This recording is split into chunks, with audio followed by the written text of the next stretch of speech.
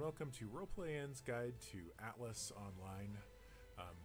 This is a new pirate MMO built in the same engine as Ark Survival Evolved.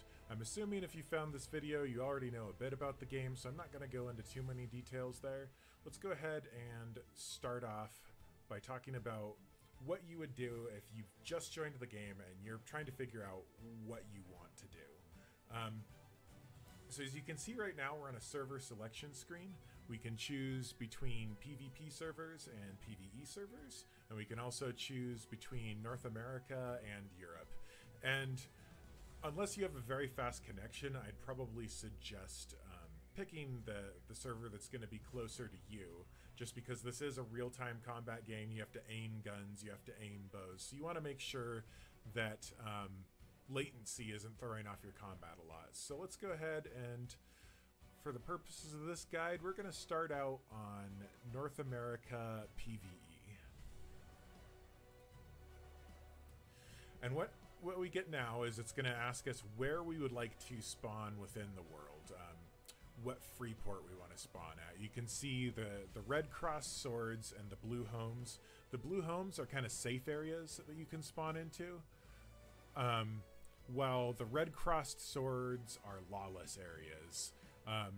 So you're definitely, as a new player, I think probably going to want to pick a blue area, and you're probably going to want to pick somewhere in a temperate area, I'm guessing, because surviving the environment is very important in this game. For instance, if you're up in the polar regions, it's very cold, you can freeze to death, and there's also not a lot of food to be had.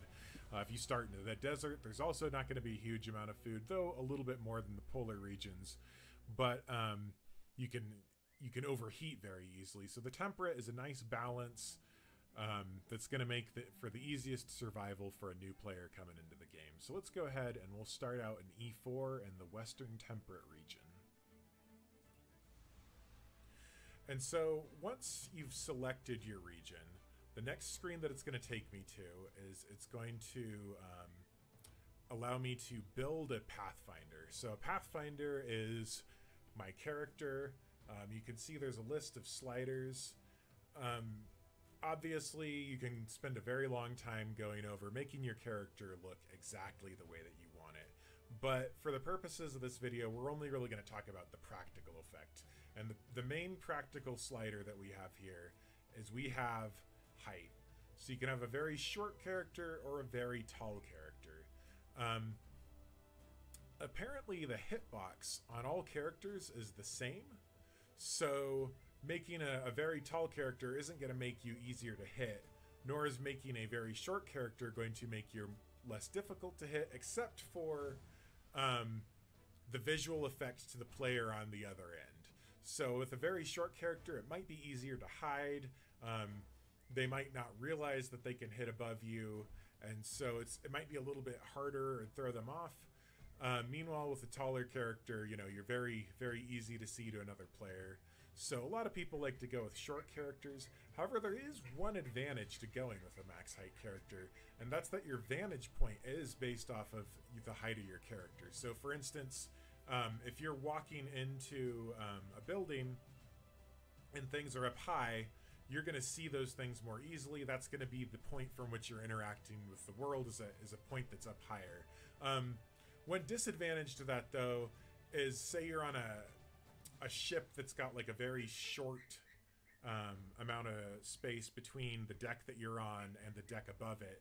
I've actually, on my max height character that's my main on the PvP server, I've had to crouch around in ships because I'm so tall that it's actually hard to navigate. So in that right, having a short character is better. So let's go with a compromise between those two extremes, and we're just going to do a regular height character to get started. And we'll just name ourselves Innkeeper from Roleplaying.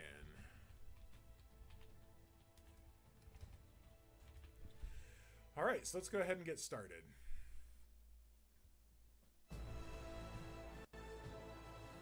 So we've gone ahead and we've spawned into the world. Right now we're at a free port, which is a safe area. Other people can't really attack us here. And generally you're not going to see much in the way of aggressive animals unless you attack them first. So like right now we see a bear, and that was really intimidating for me when I first started out. Like, oh no, there's bears, I can get eaten by a bear. But you can see I'm walking right up to this bear, and he's not doing anything. And actually that's true of bears everywhere. But all the animals that you're going to see at a free port, they're not going to be aggressive unless you attack them and do something to cause them to attack you. So you don't really have to worry about the wildlife. You really just need to worry about here, as you can see that down in the bottom right, there's those little snowflakes. That means my character's cold right now. So you can get very cold and you can get very warm. So that is a concern, as well as you see those 4 colored bars at the bottom right. Those are my nutrition and food bars, or well, just nutrition bars. And then down below, the little stomach thing is the food bar, and then the water drops is the water. So those are kind of determining my vital stats, and if I get low on food, I could starve to death. If I get low on water, I could dehydrate, you know. And the nutrition is probably the biggest thing that's going to throw you for a loop, even if you're comfortable with Ark or something and you've never played this particular game before. Getting too low in any particular nutrition type is going to kill me, and getting too high in any particular nutrition type is going to kill me. So you want to make sure to eat a mix of the yellow, which is vegetables, the pink, which is regular animal meat, the orange, which is berries, and the blue, which is fish. All right, so with all that said, let's go ahead and we're gonna start by making ourselves some basic tools. So we're gonna need skill points to invest in the ability to make skills. Right now we're gaining experience over time just standing here, and as we gather things, that's gonna bring our XP up a little bit too. So we'll just start out by gathering some things that we'll need for the tools. I know we're going to need wood, so we're going to punch this tree a little bit, get ourselves some thatch and wood.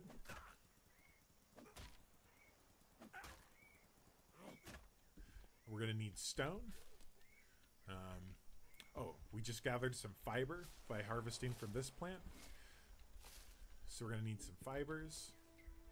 And we're going to need stone. So for stone, unlike an Ark, you actually can punch resources out of stone in this game. So we're just going to punch the stone a little bit. And that's also going to give us flint, which is the other material we need.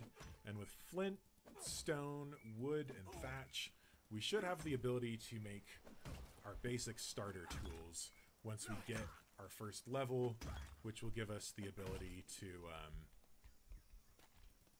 go ahead and make those tools.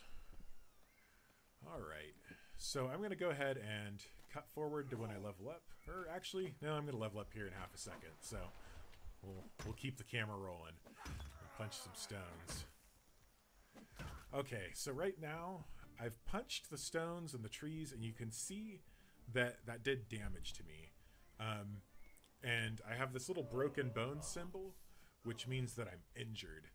So I'm going to move slower until I recover that. However, since I don't have any negative conditions that are actually draining health, I'm not cold enough to actually be losing health. I should regain that health over time, and I should be fine. So now that we've leveled up, first we have to pick an attribute point. We're going to go ahead and put attributes into whatever we need to benefit our character. So you have an option between health, which raises your maximum health, food, which raises the amount of food that you can have, oxygen, which raises how long you can stay underwater, stamina, which is your energy that you consume while doing things, water, which is the amount of water that you can drink, fortitude, which is your ability to resist being knocked out, resist things such as the environment, like hot, extreme hot, or extreme cold. And it makes it, I've heard, a little bit easier to keep your nutrition stats from killing you. weight is your maximum carry weight, and then intelligence is both the cooldown for abilities that you can earn later in the game and also the bonuses that you get if you're crafting from a blueprint. So for right now, we're a very new player. We're just trying to get into the game and survive. I think Fortitude is really the best stat for at least your first 5 points, because it's just going to make it a lot easier to survive those hot, cold, nutrition, all the different things that can kill you starting out. And it's not a bad stat at any stage of the game, so we're just going to start by putting some points into Fortitude. And then once we have a point into Fortitude, we're going to go over to Survivalism. We have 3 points to invest. I'm going to take Tools of the Trade, which is both going to give us the option to make spears and open up some of the important skills that we're going to work on very early.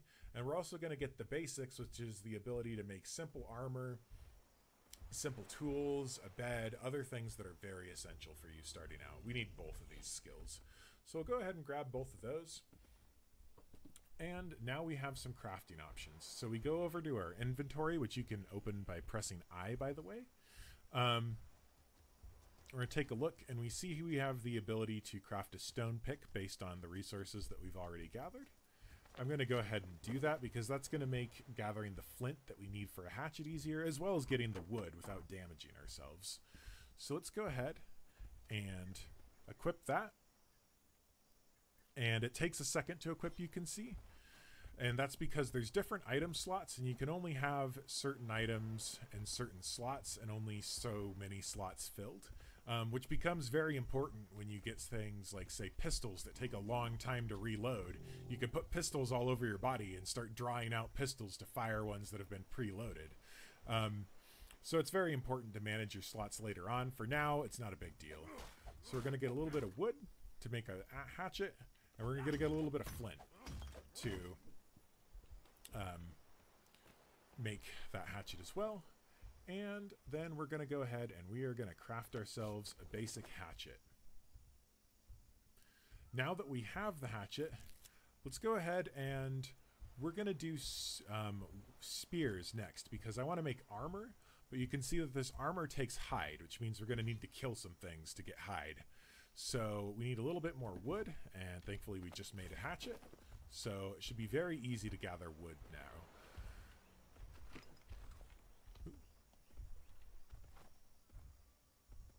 Oop. I accidentally equipped the ability to make hatchets rather than the hatchet itself. That's an easy mistake to make. Make sure you're dragging your item from up in the inventory and not down from the crafting, or you equip the ability to craft things rather than the ability to use the items that you've already made. So now we've got the hatchet equipped, and gather a little bit of wood, and takes wood, flint, and fiber. We're running pretty low on fiber, so I'm just going to go ahead and gather up a little bit more fiber before I get started making spears. The thing with spears that's important to remember is that spears are, well, you would think, oh, that's a melee weapon. It does very poor melee damage. It actually does most damage as a thrown weapon. So you want to make multiple spears because you're going to be chucking these things at the things that you're trying to kill. So you want to have multiple spears so that if one breaks or you fail to recover it, that you can keep chucking spears, especially if you're fighting high enemy or opponents that won't die to a single spear. Let's also gather a little bit more flint. We shouldn't need too much of that, but it's very easy to gather now that we have a pick. So we'll make our spear, and we're just going to hit E and then hold E to craft as many as we possibly can. Which is apparently 2.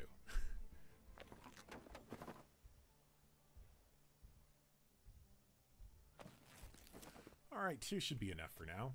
So we're going to find ourselves either a chicken or a hare. The pigs are, you know, of course going to produce more, and the bear would produce a lot.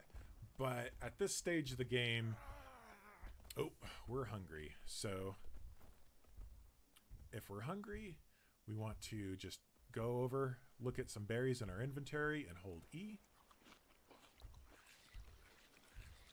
And that's going to cause us to eat the berries. Now, since we're eating just berries and nothing else, you can see there's an arrow over the orange stat there, and that means that the vitamin that we get from eating berries is raising. Now, if I just eat berries and nothing else to stay fed, then eventually I'm going to reach a problem where I'm going to have too much of that one stat and too low of the others, and either of those things can kill me. All right, so now we found a chicken. The chicken's not going to fight back, so it's going to be pretty easy to take down. All right, we've killed ourselves a chicken. I'm going to grab this axe, and we're going to cut him up. We're going to get the skin, which is a form of hide. I think it's going to take more than one chicken to make our full set of armor. So we're going to go and we're going to kill some more chickens. And I'm also going to gather a little bit more fiber. You can see that like the pants in this set would take 50 fiber, and we do not have 50 fiber. However, it's pretty easy to do what I'm doing. Just go around, kill chickens, chop them up, gather more fiber. So I'm going to cut until I have what I need to make the full set of armor. Alright, so I've gone ahead and I've killed myself some rabbits and chickens, and I should have enough materials now to create the full set of armor that I was going for. In addition to gathering a little bit more fiber, I had to do that as well. So first, we're going to go ahead and just craft one of every single piece.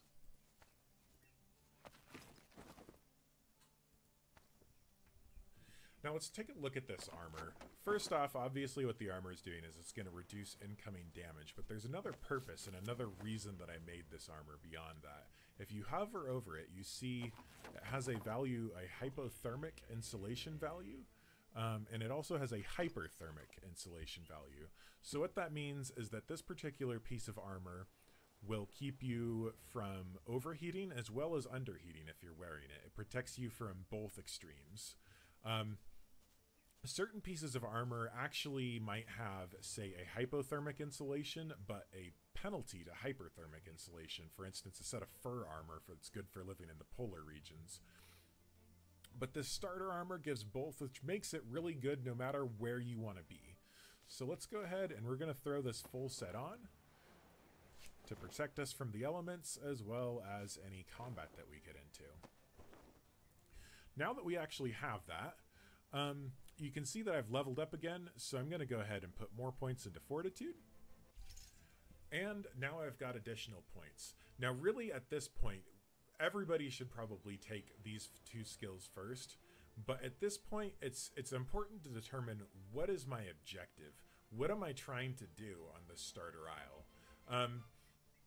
And that's going to vary from person to person. You may be starting out with a group of friends and you have a specific role that you're going to fill in that group. For the purposes of this video, we're going to assume that you're alone and your objective is to get off the starter aisle with the abilities that you need to go out and successfully settle somewhere other than the starter aisle. So I want the advanced tools because of that. That's going to give me the ability to gather resources more easily.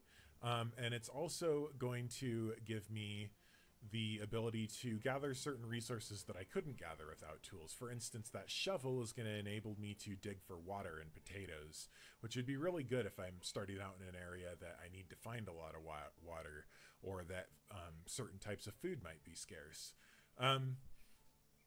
So the other thing that the smithy does is the smithy is actually a storage device. You can store things inside the smithy, which is going to be really important when we get our boat.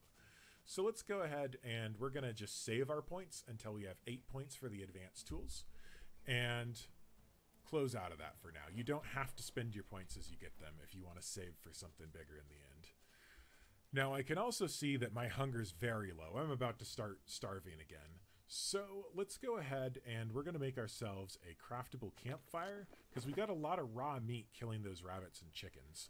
And that raw meat can be cooked up in order to provide some nutrition. Also, there's an egg on the ground right here. I'll grab that too, and that's going to provide me some nutrition as well.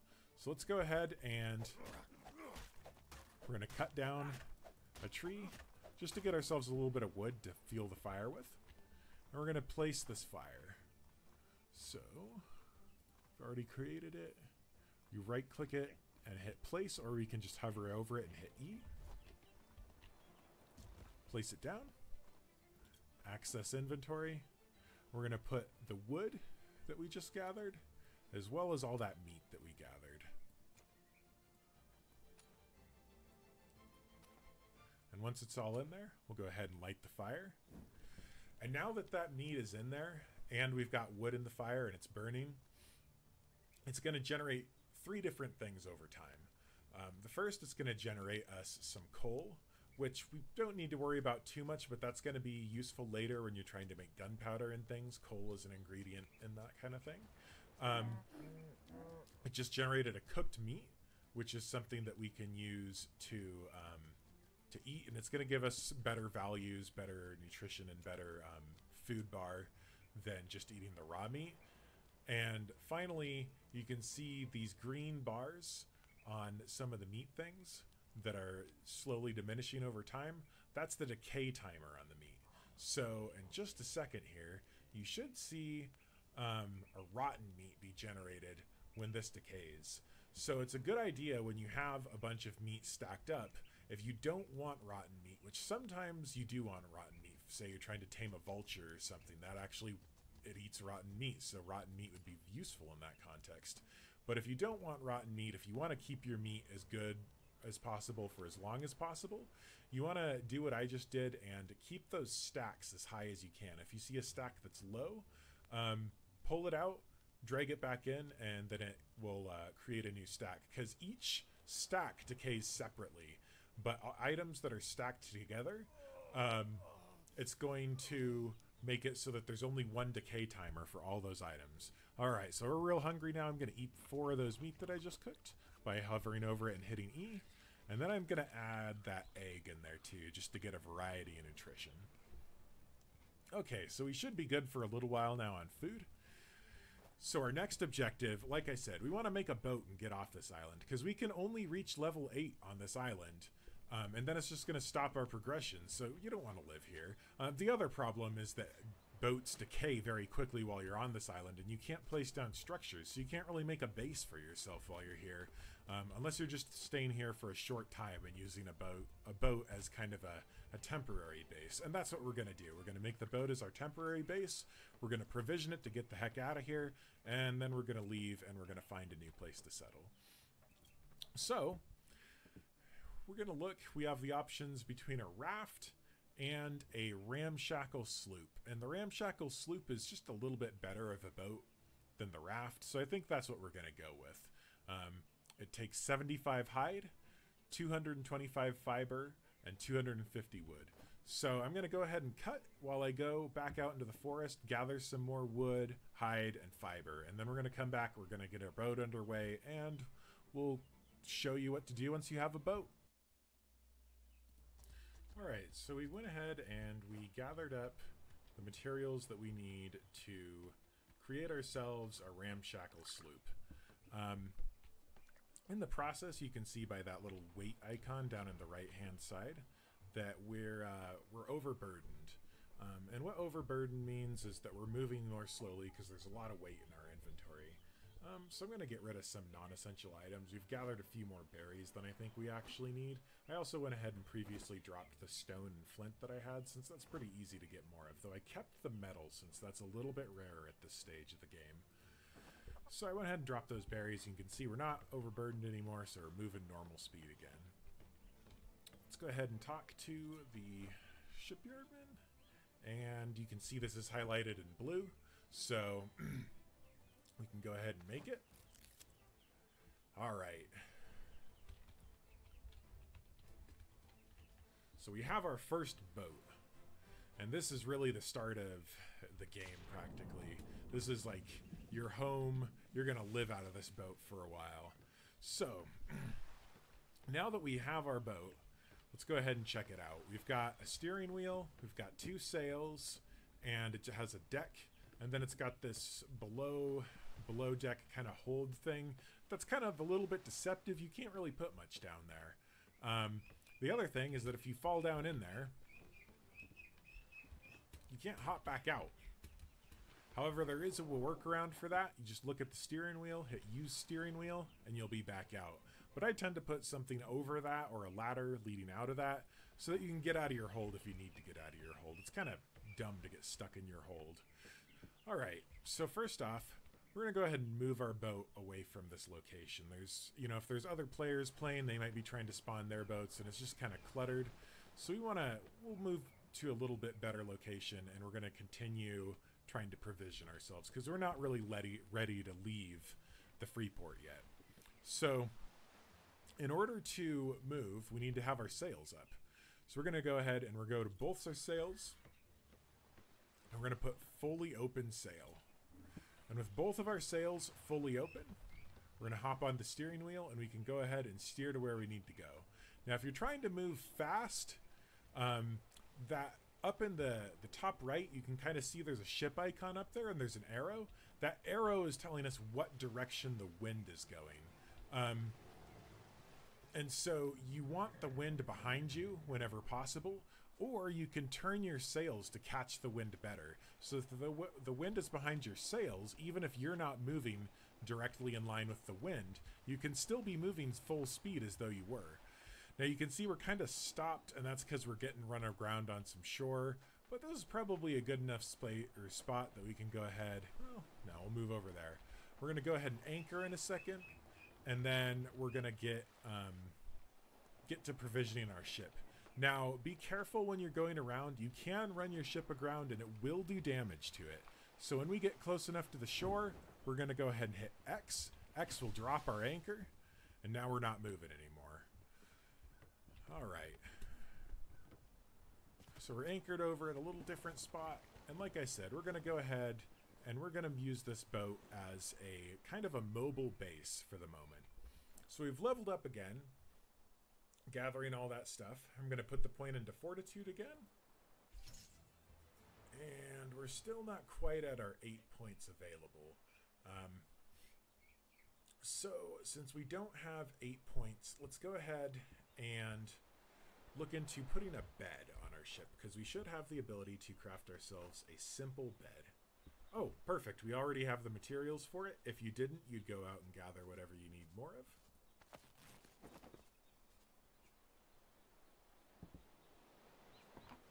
Alright, and let's go ahead and place that bed onto our ship somewhere. So we're going to go back to the back of our ship, hit E to climb the rope ladder,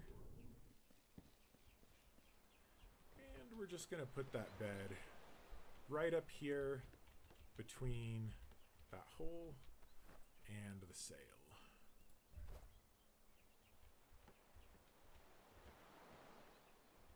Once it turns blue, we know that we're able to place it. Okay, so it's blue.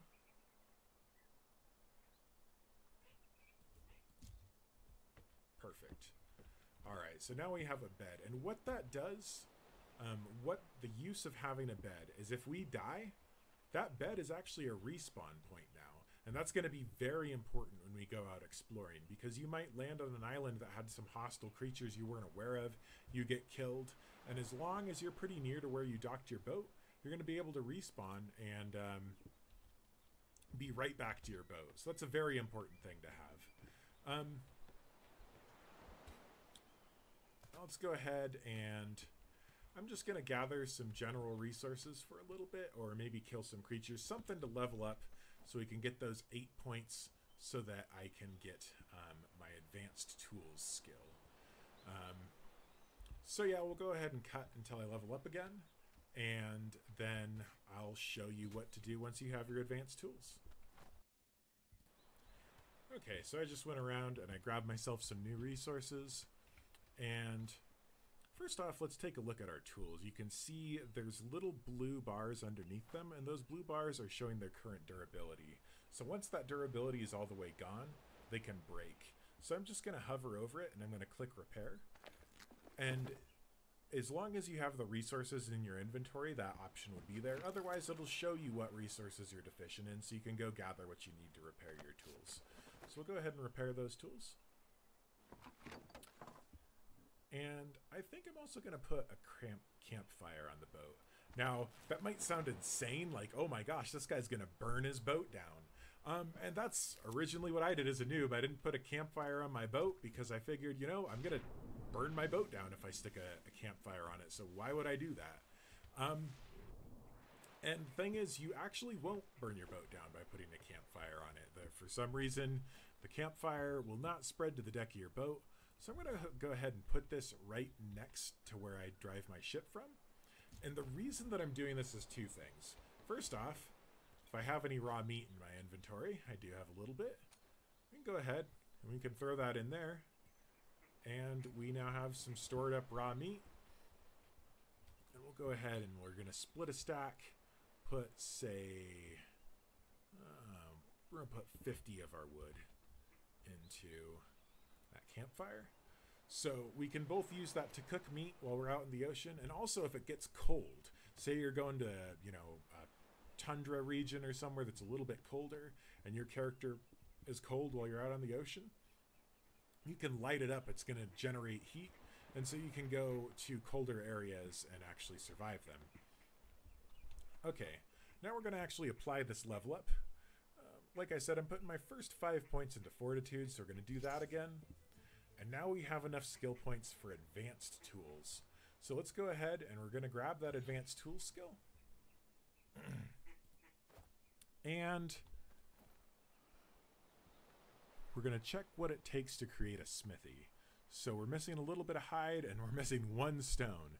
If we have 1 more stone and a little bit more hide, we should be able to create a smithy. So I'm going to cut until I have the resources to do that, and then I'll show you what we're going to do with our smithy. Alright, so we have the resources to make our smithy, but I decided to stop to show you guys something on my way back. I found these pepper plants out here, and these are going to vary a bit from region to region what plants you're going to find, but every once in a while you'll see a plant that's going to do something unusual. It looks unusual compared to the plants you've seen before. So I walk up to it and I hit E, and I'm gathering wild peppers. I'm also getting pepper seeds that I could use to plant peppers in farm beds later on if I decide I want to become a farmer. And what that's going to do is that's going to give me items for the vegetable slot, which is going to be important. This is something I would have had to gone back out and do later, but since I found these peppers now, I'm just going to go ahead and do it now, and I won't have to provision myself with vegetables before we leave. Now I've got the ability to make the smithy, and I'm going to actually do that before I get back to the boat, because it's going to probably weigh less in my inventory than the base resources to make it. So it's a good idea some of the time when you're out gathering and you gather the resources you need to create something, you just go ahead and make it right then and there.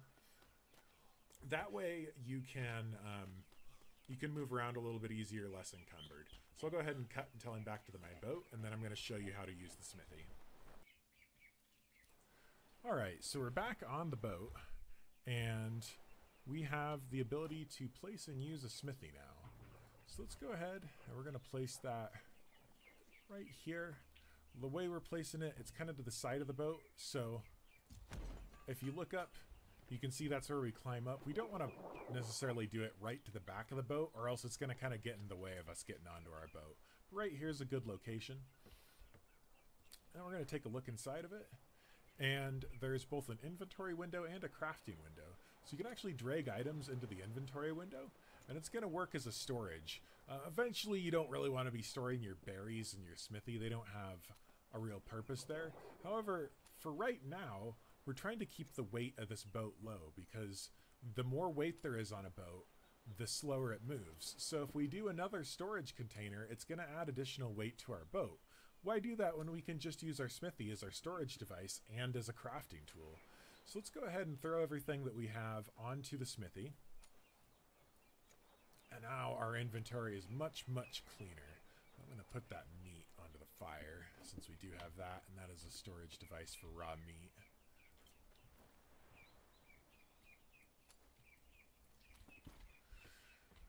And we're going to go ahead and take a look at what we can make now that we have this smithy. So there's weapons, melee, and if you look under melee weapons, there's the ability to make a metal pick, or a metal hatchet, and a metal sickle. The sickle is for gathering plants. The pick is for gathering stone and metal, and then the hatchet is, you know, what your current hatchet and current stone do, or current pick do, just a little bit better. So let's go ahead and make a pick to get started out, and a hatchet. And we still have enough to make a sickle, so we'll get all 3 of those. Now it jumps those items directly into the smithy rather than your inventory.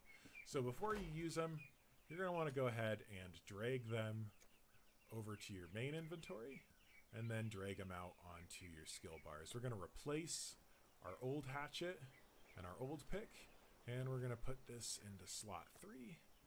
And now we are provisioned with metal tools that are going to do a lot more for us than the old tools did. Something else that we have access to now is shovels.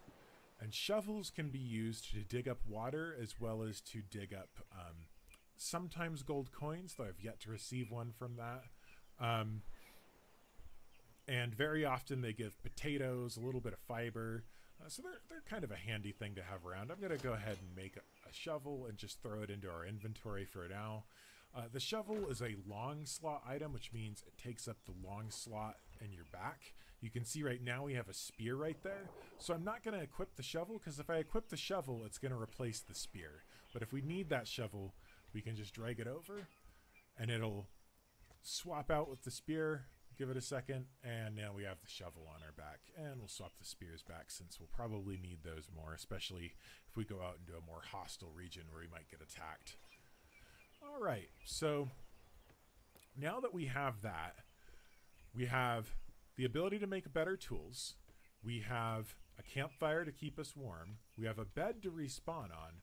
So the things that looks like we're missing right now is we're missing water for the journey, because this salt water around us is not drinkable. We need fresh water if we're going to survive the journey ahead. And we also we want to have the ability to place some structures once we get out there. So that's going to take more skills. And let's take a look at what we got right now. So we have the ability to take the water keeper skill, which will give us the ability to make water skins, but that's not really good enough. We actually need something better. So we need to go into the cooking tree, and then once we go into the cooking tree, we're going to have the ability to create water storage barrels, and those can catch rainwater and really just keep you going. So let's go ahead and make one of those before we set out on our journey. And then the other thing that I really want is I want the ability to make basic structure, which is going to be under construction and mercantilism. I don't know if I'm pronouncing that correctly. So if you look under construction and mercantilism, there is basics of building, which allows you to build thatched structures, as well as handyman, which gives the ability for storage boxes and things like that. And then if you go down to secrets of building, you get the ability to make wooden structures, and you get the ability to make things like ladders and such. So it looks like those are the main skills that we're going to need next. If we want to go and successfully establish a base on another island, we're going to need the secrets of building skill from construction and mercantilism, and we're going to need the second water keeper ability. Alright, so I haven't gathered the needed levels yet. However, I'm running into a couple issues that I'm going to work through on camera, because I'm sure it'll be helpful for you guys to see this. So first off, my thirst bar is getting pretty low. Now back at the free port over there with the structures, I can find a water source that's going to give me fresh water. But, you know, I don't really want to go all the way back to the free port. And I've got myself a shovel, so how about I see if I can just dig up some water. So we're going to find a little grassy area, and we're going to equip that shovel to our spear slot.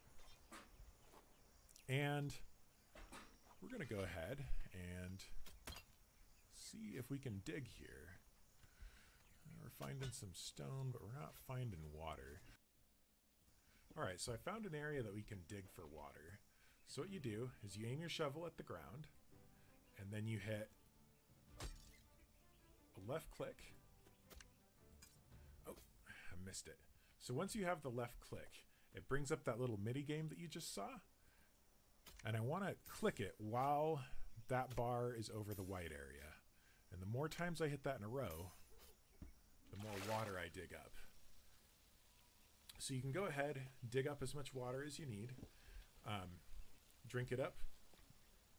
You can't fill a water skin from this particular thing. You see I've created a water skin, and if I hit 5 over it, it does nothing. So don't bother trying to fill your water skin. You're going to need to find an actual pool of fresh water to do that, or you can fill it from a water barrel, I believe. This is a good way to get water. The other thing that you could do, if you don't have a shovel, say you don't have a shovel and you're out on an island and you're dying of thirst, you can actually hit X to drop down to the ground and then left click to dig the water up. You can see when I left click it says the water is depleted. That's because that's a pretty wide area of water depleted when you dig up a spout of water. But if you haven't dug there recently and there's water available, you can actually just dig it up by hand. It gives much less than a shovel, but it'll keep you from dying of thirst. Alright, so now that we've got that taken care of, I'm going to go ahead, I'm going to re-equip my spears. And let's go ahead and make a couple extra spears. Because the one thing that I'm concerned about on my journey, I've got red meat, so I'll be okay on that. I've got vegetables at this point, so I can deal with that. And I've got berries, but I don't have any fish. So there's a real concern that when I go out on the ocean, that I could actually die of a deficiency of the vitamin that comes from fish. So I want to go into the water, and I want to kill myself some fish. And you're going to find that hunting in the water is a little bit different than hunting on land. It's a lot more difficult than hunting on land. Let's go ahead and craft all of these. We'll probably need them. So first off, I'm going to put my final point into fortitude. I don't generally raise fortitude above that level. However, if you live in a very cold or very hot region, you might find it convenient to.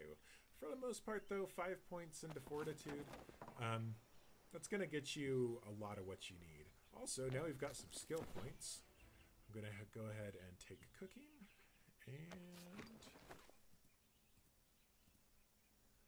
water storage. So we'll be able to make that water barrel once we're done with the fish. But let's start by finding ourselves a fish to kill. So we're just going to dive into the water.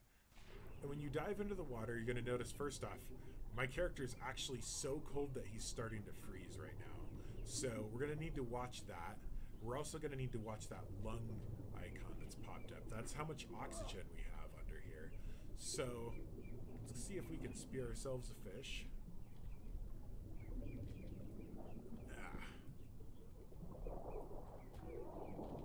Alright. And we killed a sea bass. And it's a little bit harder to harvest than, say, a chicken or something that's on land, because you have to manage your buoyancy while managing the fact that you're trying to chop the fish up. But we're getting a little bit of meat, and as long as we've got, say, 50 or so meat, that should be sufficient to get us out to wherever we're trying to go. Oh, that was a live sea bass. Well, let's finish him off.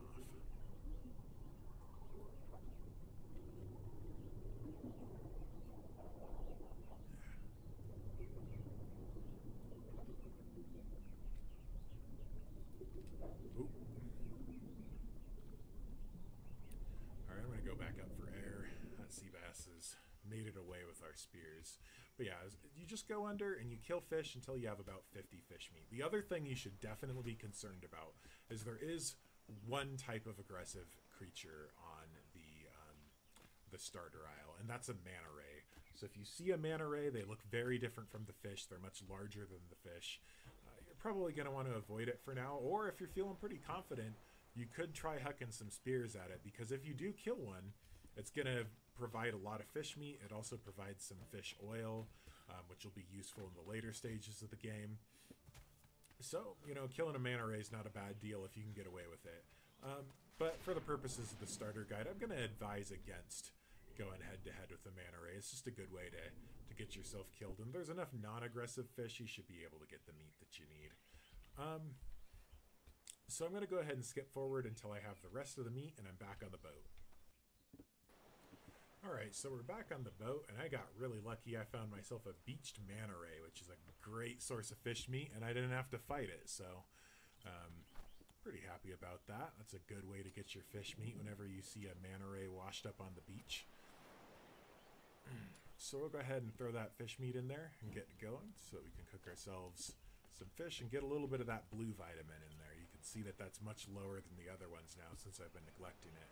I'm going to throw some resources that we have back into the smithy, and then we're going to take a look at what we need to make ourselves a water barrel.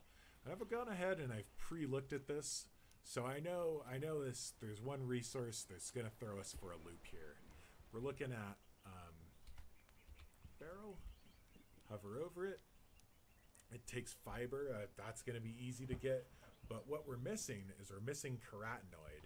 And what carotenoid is it comes from like bones or bugs. It's basically bone matter. And we've killed a bunch of hares, we've killed a bunch of fish, we've killed a bunch of chickens. We're not getting carotenoid. We're going to need to go for something more aggressive. So I think I'm going to try a pig and see if we can get some carotenoid from that. But pigs are much, much more dangerous to take on than the chickens and the hares. Because while the chickens and the hares, we've been killing them and they just run away, and you can one-shot half of them. When we attack this pig, it's going to fight back.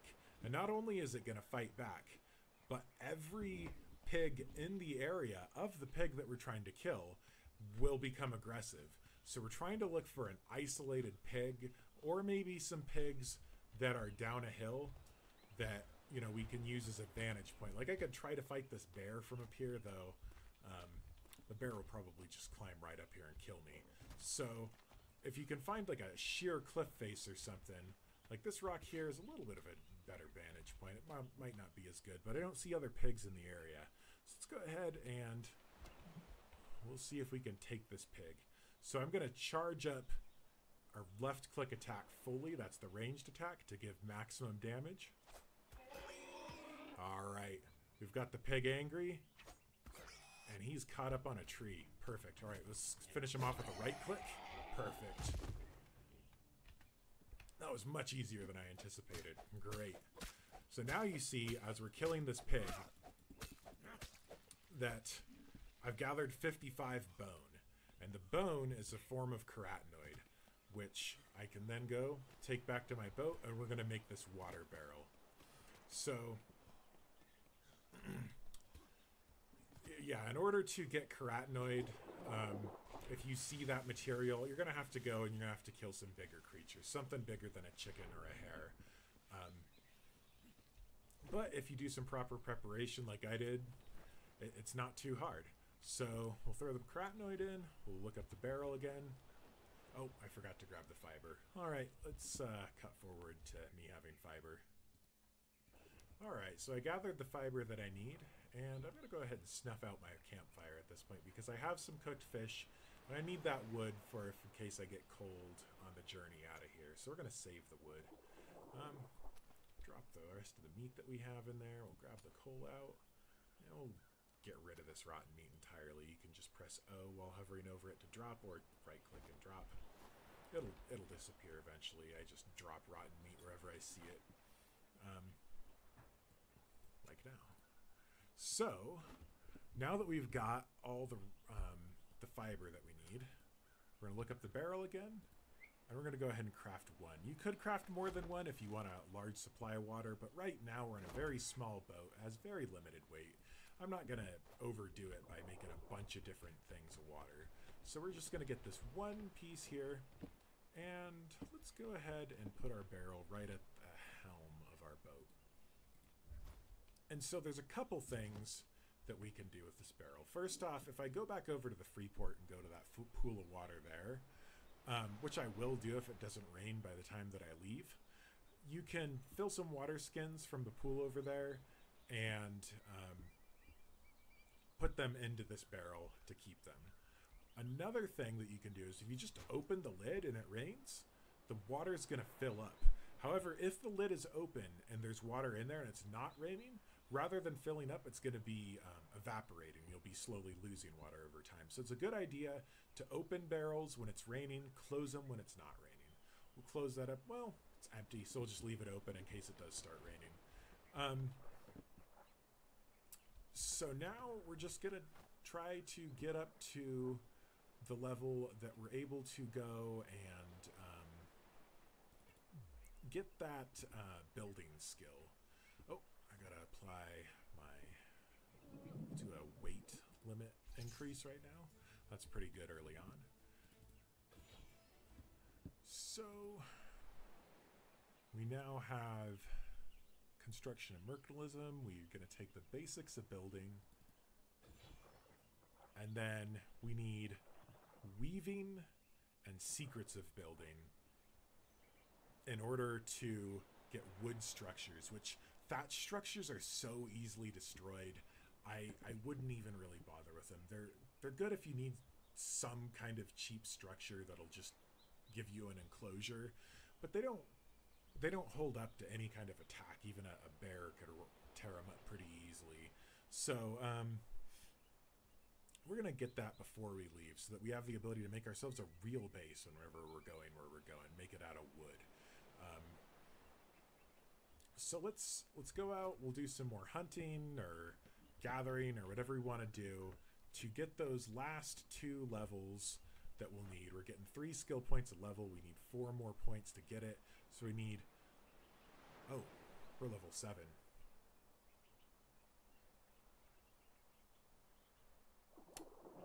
Well, that means that we're probably leaving without the ability to make a real base. That's fine, actually. We've got our smithy. We've got our campfire. We've got our water barrel, a bed. We have the essentials. So we can get those last levels after we leave the free port. And we'll get the ability to make those wooden structures. It's going to be a little bit more dangerous once we leave the free port. I might find lions or some other naturally aggressive creatures on the island that I'm going to. But for now, I think we have everything we need other than the fact that we don't have an actual water supply. So let's go back over to the free port real quick. And I'm going to gather up some water in the water skin that I have. That way, if I get thirsty while I'm out on the ocean, I'll have something to drink from. Because otherwise, you know, I could be out on the ocean and I could get thirsty and there's nothing but salt water. And so I'd either have to find land to dig up a spout and drink a spout, which is very, very non-efficient, very non-ideal, especially if you're out in the ocean quite a ways. That's not necessarily going to be something you could practically do. You just want a little bit of water supply before you head out very far from land. So let's head back over to the free port, and I'll grab some water in that water skin, and then we're gonna find a place to settle. All right, so we're in the free port, and I'm going to show you a couple things while we go through here. First off, on our right-hand side, we have the cosmetics vendor that we can use to purchase things like figureheads for our ship. We could use him to purchase dyes, and we could use him to purchase clothing items. Probably the most practical thing that he has, though, is he has the items that can be used to tame items that animals that aren't otherwise tameable. For instance, you can tame a drake or dragon using one of the items that he gives you. So those are some very end game tames that you'd probably use in like massive battles, such as an invasion of another player's base on a PvP server.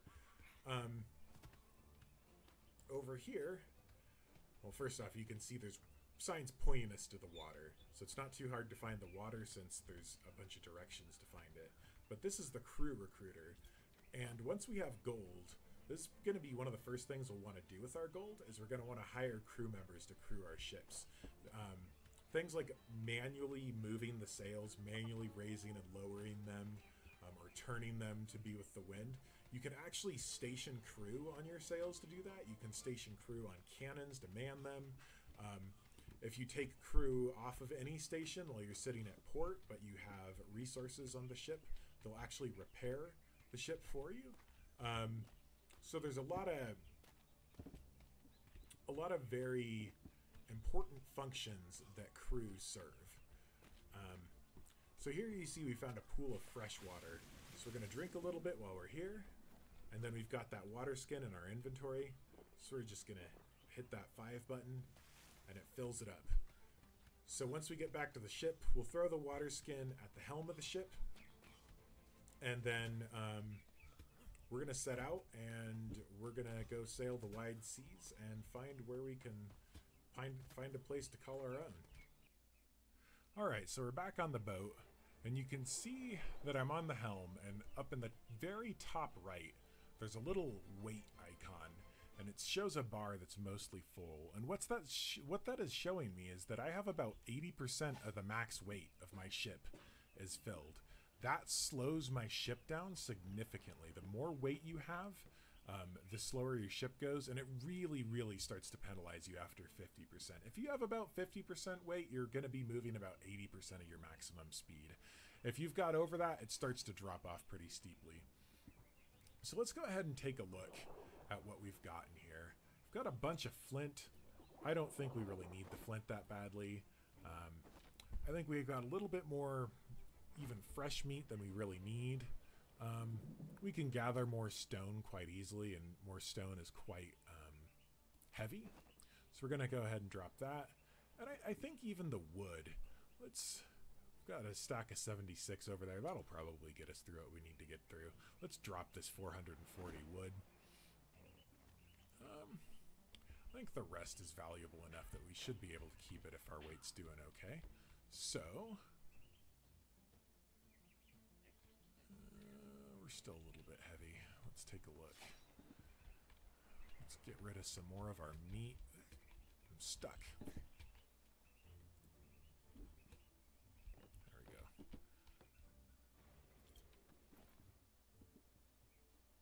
Alright, I'm going to drop this. Drop this.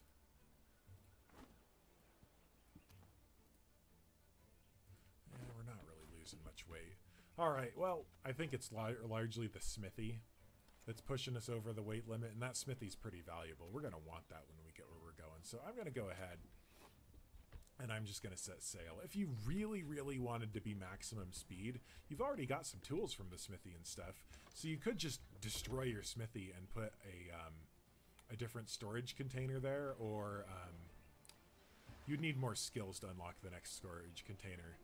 But so what I'm doing right now is I just raised the anchor, and then I'm turning around so that I'm not faced at the shore. If I head straight at the shore, open the sails while I'm aimed at the shore, I'm going to start running aground and doing damage to my ship. So let's get aimed somewhere a little bit safer, and then we're going to go ahead and we're going to open the sails, and we're going to start heading out into the ocean. And once we're moving, I'm going to go ahead and determine where we're headed. That's because I'm a little bit more experienced at navigation in the game. For a new player, I'd recommend that you take a look at your atlas before you set sail. Alright, so we're going to fully open both of our sails. And now I'm going to head and look at my map. So I hit I to go to inventory. Oh, hungry. Hunger can get very annoying in this game if you don't put some stats into hunger points. I don't generally ever do that because I consider it a convenience stat. And I want things that give me more practical value rather than not having to eat as often. But if it really, really annoys you, you might put some points in there just to stop your character from groaning every 10 seconds. Alright, so we bring it up and we're going to go over to Atlas. And if we look at Atlas, we can zoom in and out. It shows us that we're at E4. So Directly west of us is D4, which is a lawless region. And that would have different implications on a PvP server than it does on a PvP server. What it means for us on a PvP server is that we can't claim it, and that people can come along and steal our stuff very easily, and our stuff is never defended because there's never peace periods. Now, since we're on a PvE server right now, there's no peace periods, which are areas that your islands are protected. So it's a little bit safer to settle in a lawless area. I think you still might take more decay there. So it might be a good idea if you don't want to just head out and settle right away. You might talk to some guilds. You can see Privateers Guild owns this area. Company of Chris Souther owns this area. And so those actually are areas that other player companies own. And so other player companies can kind of control who builds there. They can set a tax rate so that they get a little bit of the resources. And they'll probably help you out. Like most of the companies that I've talked to, they're willing to help out people who are going to settle on those islands because they do get those taxes. So there's a little bit of mutual benefit if they help you and you help them by generating taxes for them. So talk to some guilds, see if you might want to join one, and determine where you want to settle. Now, something else you can see there's some unclaimed islands that have numbers like 57 on them. And what that means is that if you have 57 guild points, that you can actually go ahead and claim that island by building a certain structure and paying an upkeep for that. So if you want to control an island and be the guild that has the people paying taxes to you, you can start working that direction. I wouldn't advise that for a new player coming into the game unless you're coming in with a solid group of people and you think you're going to have the activity to run an island. Otherwise, I'd just talk to, one of these groups that have an island, or settle in the lawless region until you can get to know some people and decide where you'd like to settle permanently. So you can see right here, we're headed west into the lawless region, and we're going ahead and moving towards any of those islands there that we can just set up a base and get settled. Now, if you weren't sure what direction you're heading, you don't want to watch the map that closely or something, you can actually look at this compass by pressing M, and that shows you a little mini version of the atlas where you're headed, and it also shows you, if you're headed north, south, east, west. So it's a pretty useful tool for navigating. I find the compass hard to read sometimes. If you're headed directly into the sun or something, it might just be easier to use the atlas, but if it's easily visible, the compass can be a pretty useful tool. The other thing that I'm going to go ahead and take a look at now is we are headed west, but the wind seems to be blowing slightly southwest. So I'm going to go ahead and I'm going to actually see if I can rotate my sail a little bit. I'm going to rotate it that direction. A little bit more. A little bit more. Perfect. So now you can see that sail is represented as like highly green, which means that it's catching the wind directly. It's aimed the same direction as the wind, so we're moving quite fast. So we're going to rotate the other sail to the same direction. And we'll hop back on the helm. So you can see our sails are askew, but now we're moving as though we were headed directly with the wind, even though we're headed at a slight angle to the wind. And that's a very useful function as sails. Like I said earlier, if you have crew members stationed on the sails, you can actually get them to turn them for you by pressing Shift A and Shift D. You can command your crew to rotate the sails, which is really nice when you get into the end game with the big ships. Like if you got a galleon with 6 sails, you're not going to want to rotate that manually. So you get a crew on there, you have them do it for you. It's a lot easier, a lot nicer way to go about it. So I'm going to go ahead and cut until we reach the islands that we're going to. You can see right here we're crossing the server border. It's going to put us into D4, this lawless region that I was talking about. So now that we're out of the free port, we can go beyond level 8. And also our ship's going to take a lot less decay because of the fact that free ports do hull damage to ships much faster than when you're out here in the actual game map. All right, so let's cut until we reach this island that we're aiming for right here. We're going to go ahead and settle up there. Whatever. Oh, you know what? We're not going to cut because I see a floating crate. And I'm going to go ahead and show you guys what you can do with that. This is really useful since we're right next to a free port. We could actually get some gold from this and go back and hire ourselves crew to man the sails or whatever if we really wanted to prioritize that. I don't want to prioritize that, but, oh shoot, I gotta manually put the sails down. So fully closed sail, fully closed sail. And we're gonna hop back on the helm. Oh, never mind, we don't need to, well, yeah, we'll hop back on the helm just to get out of there. Now, be careful when you do this. There could be sharks in the water or something. I'm gonna risk it because I want that gold. So you hop off, you find this crate, you go up to it, and I'm just going to transfer all to my inventory so I can get out of the water as fast as possible, and hop back on the boat. Oh, that is what we're not wanting. There is a shark. So we're going to climb back up. No, it's glitching out. Whew, we're going to die. Come on, there we go. Whew, that was a close one. All right, so we survived the sharks. Now you get to see the full experience of diving for chests. And what we gathered while we were down there is we got ourselves a little bit of food, higher end food, we got some gold, we got music that we can play, and we also got ourselves a blueprint so we can make higher quality structures. And that's pretty much everything that you can find in those chests. I got a little bit of it all. So now that we're out of the water and we're not getting eaten by sharks, I'm going to go ahead, get my sails back open, and head on to that island, and we'll establish a base there. If I really wanted a crew that badly, I could go back because I've got 7 gold, and it takes 5 gold to hire a crew member. I'm not brave enough for that other chest right now. We went ahead and I found a little area. It's got wood. Looks like there's some fiber around here.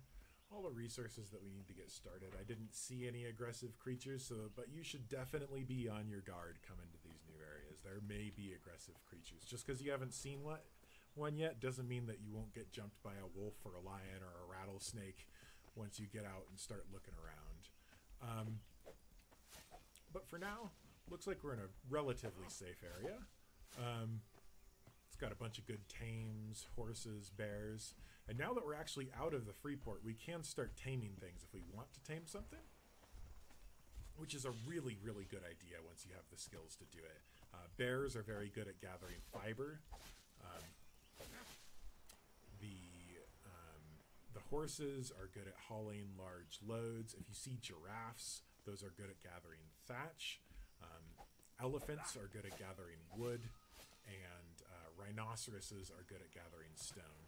But bears are probably the best early tame, so it's really good that we've got them on that island because they take a lower taming level than some of the other animals. They're good at gathering thatch, and they're also very good. Say there were aggressive creatures on this island. A bear is a strong protector, and it's going to protect you from things that mess with you. In fact, on my main account, I actually live in a polar region where there's these incredibly powerful yetis, and I use bears to protect myself from those. So if you're not in a super dangerous region like that, a bear is going to protect you from anything that you would need to protect yourself against for the most part. So now that we've actually established this new area, let's go ahead and let's start looking into getting ourselves a little base built. We have the ability to make thatch structures already, and since we don't have anything else to do until we hit level 9 and actually get the skill points to make wooden structures, let's go ahead and we're going to start with a little 3x3 thatch pen for chickens, if I can find those, or maybe some rabbits. You know, any small non-aggressive creature you can put in that little thatch pen. Okay, so I've built myself the components for a little thatched hut. This is going to be a very simple hut. You can see that I've drug them all down to my quick bar, and that's going to make building this a lot easier. I can just, you know, click and drop. So this is an incredibly simple structure. So we're going to start with the 9 floors we had. So we want to do a 3x3. We got to set the foundation. And you can see that they kind of click together. Like, you know, if I have it out there on its own, I can kind of place it freely wherever I want. But if I put it up next to another building structure that it can click onto, then it just clicks together and makes that nice perfect fit. So we're going to build it out 3 by 3.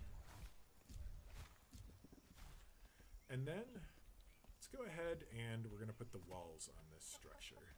So I'll hit 8 to select walls, and I can place walls clicked to any clickable wall point. So I'm going to start by doing the side and back walls. But I want to give this a little bit of flair and an entrance to get in and out. So we're going to hit T, and that's going to allow us to select different wall types. And you can see there's several to pick from. We're going to do a window to the left and right of where I want the door. And we're going to select a door tile. There we go. Now I want to be able to click a roof on here and have it be a kind of a nice looking roof. So we're also going to set up the walls to accommodate for the style of roof that I want. And I want your standard, what you would see on a normal home, where there's kind of a triangular roof, if you get what I mean. So, nope. Looks like we're gonna have to settle for a semi-triangle. All right. There we go. So we've got the walls up. Now we're gonna put doors on. So I'll select 6, hit my door. Now I can open up that. And I'm gonna put open and closable windows. So putting doors in a window slot creates a window you can open and close, which is pretty important because say this is a stone structure and we wanted to be able to fight out of it. So you could hang out this window with a rifle and shoot at your enemies and close it if you're injured. Or you can close it to, say, stop hostile creatures from seeing inside and trying to attack the creatures that are inside. They'll have to break the wall to get anything inside, but if you close the windows, close the doors, they can't even see anything. So that takes care of that. So now let's go ahead and we're going to put the roof on. So like the walls, there's some options for roof. I just want the standard roof for this. Let's see if we can get ourselves something like that. Yeah, there we go.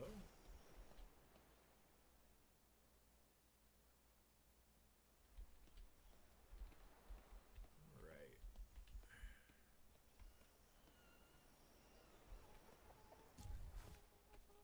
Oh, no, that's not really what I want. So if I can get up to it in time, I can actually just pull that back up. You've got a few seconds after you put down a mistaken tile to pull it back up without losing the resources. You get the structure part right back. So you can do that if you make a mistake. It doesn't look like I can really get up there though. Unfortunately, I need to build a ladder, and I need wooden structures to build a ladder. So I'll have to fix that later. Alright, so we hit level 9, and we're ready to get started on a ladder. So, first thing we're going to do is we're going to go in, and we're going to actually select the secrets of building skill that we've been working on for... Oh. No, first we're going to select our attributes so we get our skill points. Now we're going to select secrets of building that we've been working on for a while, so we can build wooden structures. And the first wooden structure that I'm going to build, so I'm going to build myself a craftable wooden ladder. So that's going to allow me to get up and down stories on multi-story buildings. You can also use roof tiles actually to make kind of like little steps, but I like the ladders a lot of the time because they take up less space. So start by putting that down there.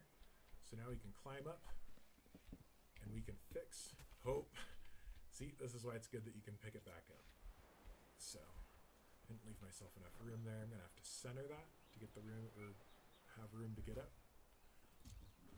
So put that up there, and then we should have the option to just climb right out. Oh, yeah. There's a lot of intricacies in placing things in this game. So I placed that where it was not rotated correctly, which means it couldn't be used to climb. That one should be rotated correctly, so I can climb up.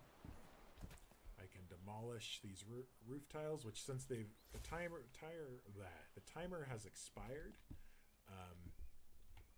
it's not going to give me my resources back. But what it will do is it will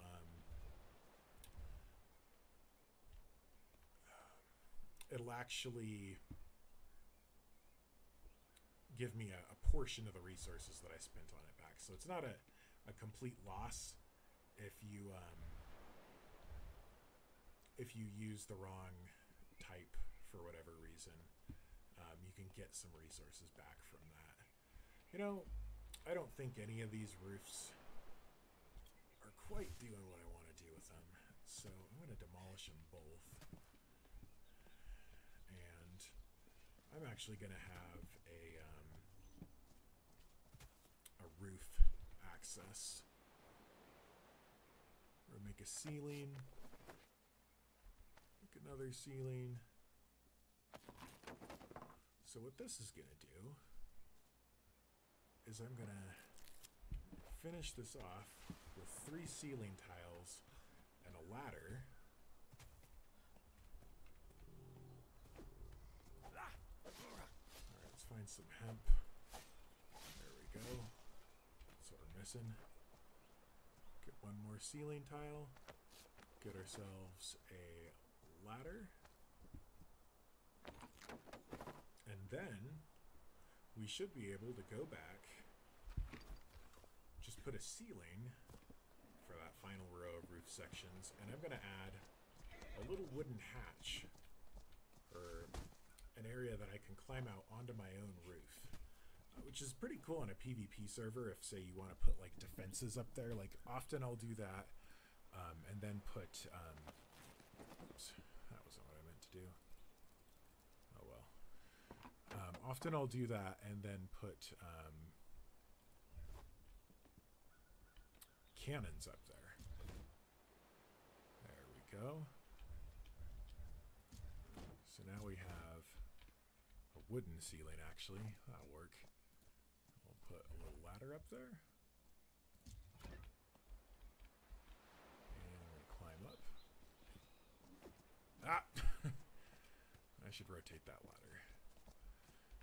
So yeah, you can see positioning is very important in the process of building. You want to make sure that you get things positioned well to achieve what you're trying to achieve with them. Demolish. Oh, I guess it was too late to pick it up. Oh well. Make another ladder. We're gonna have to check this one to make sure that I can climb up that series of ladders.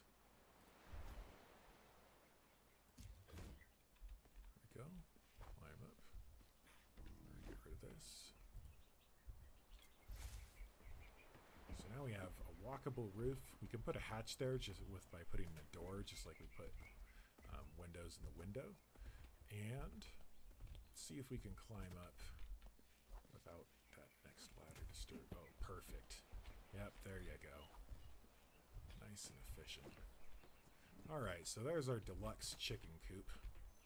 Once we tame some chickens, I'm going to throw them in there. And then just to make getting in and out a little bit easier. Boom. Beautiful. Walk right in, nice even slope. So that gives you an idea how the building system in this game works. I'm going to go ahead and I'm going to build a structure to house our crafting equipment. We're going to do an actual wooden structure because I like wooden structures. On a PvP server, they'll be much harder to break into. I believe on these servers they decay a little bit slower. So we're going to build ourselves a wooden structure, and it's going to be our crafting area, and we're going to make a new bed there so that we can spawn in at this new base that we've made. I'm not going to make you watch the whole thing. You just watched me build the thatch thing, so you understand how to build buildings at this point. I'll make the wooden structure, and then I'll show you a little bit about furnishing it. Alright, so at the beginning of this video series, I said we were going to set out to establish a base, leave the starter island and establish our first base, and we've gone ahead and we've done that. See here I placed a billboard. Billboards allow you to write whatever you want, so you can say, you know, if this was a tavern, you could be like, oh, welcome to the Boar's Inn Tavern or something. You just go ahead and hover over it, hit E, and you can see set sign text, and it'll allow you to write whatever you want. So when we step inside this building, you can see that we've got a smithy on the right and a loom on the left. The smithy, of course, is the thing we already have on the boat, but it's a good idea to have that at your main base in case you lose a boat or something.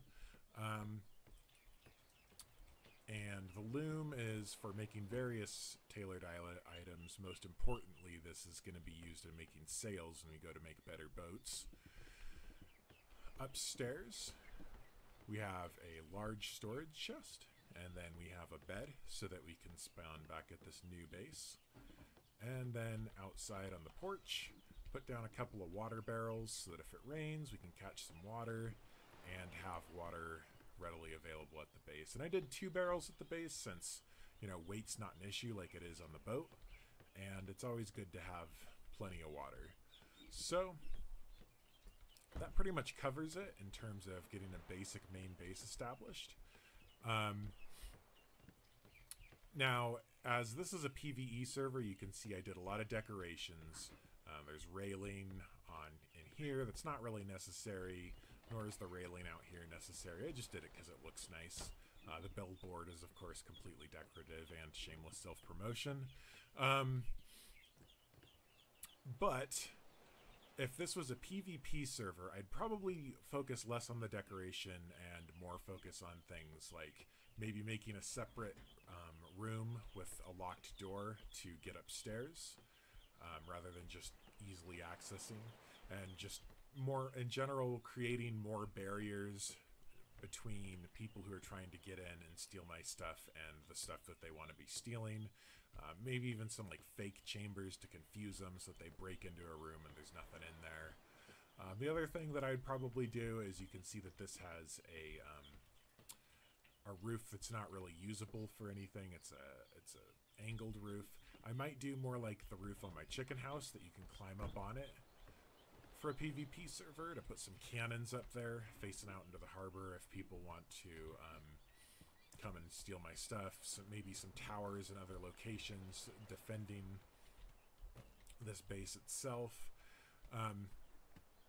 So yeah, a lot more defensive on a PvP server, less showy, more utilitarian and harder to break in and steal things.